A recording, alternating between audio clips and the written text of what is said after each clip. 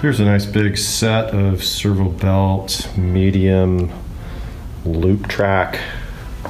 By Loop Track, we've got this recirculating belt within the carriage. And we do that when we want to mount the belting on a side or a bottom,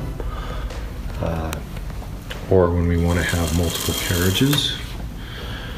And these are quite long. They're in spliced chassis.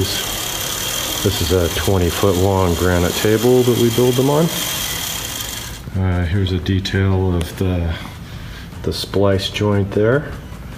What the user will do is mate these sections together and pull off the protective backing, and the continuous run of base belt would be smoothed down and cleaned and smoothed down for the entire length. And on the back side we get a stitch plate, we call it. So stitch plates on one side, bearing rails and belt trays. See the joint there? Nice stuff.